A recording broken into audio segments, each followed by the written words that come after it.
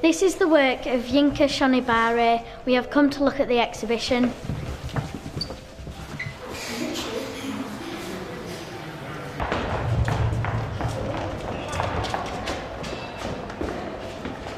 Shonibare is an artist who does sculptures, pictures, drawings, films and photographs.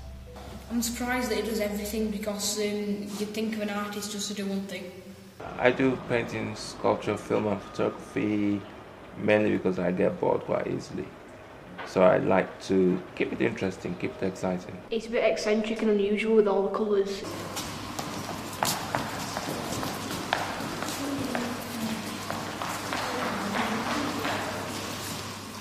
Why has he got a globe on his head? And why has he got a lamp on his head? You wouldn't see a person walking around with a globe on their head. It's intriguing. You can't just leave it alone. It can't just come out of your mind. You've got to know. It's really confusing me now. They've all got something different about the head. They're all earth, air, fire and water, aren't they, as well? Everything in the world is made out of water and fire and earth and air. So this is to represent everything, to show that everything in the world comes from nature. We liked that especially because of how everything linked together.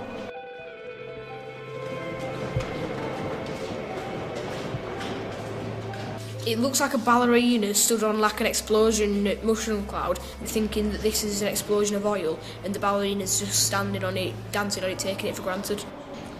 Why are they headless? The kind of dance that the dancer is doing is ballet, and most of the time rich people do ballet. In the olden days, very long time ago, the heads of the rich people were cut off because they were too wealthy and they didn't share the money with everybody. So a lot of people do want to know why there are no heads, and I tell them. And I also think it's a bit funny as well. I wouldn't have them in the house. Why not? Because they're headless, and if you walked around at night they might get a bit strange and creepy. It's my favourite so far because it's got loads of extraordinary different colours.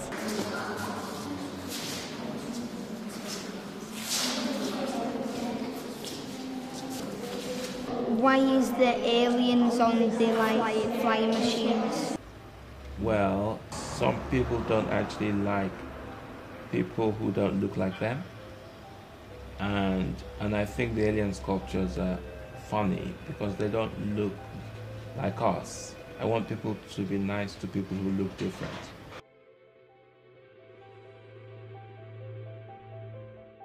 I mean, I like some science fiction, and I think that, you know, I mean, I enjoy them, and so the aliens are like some aliens in old-fashioned science fiction.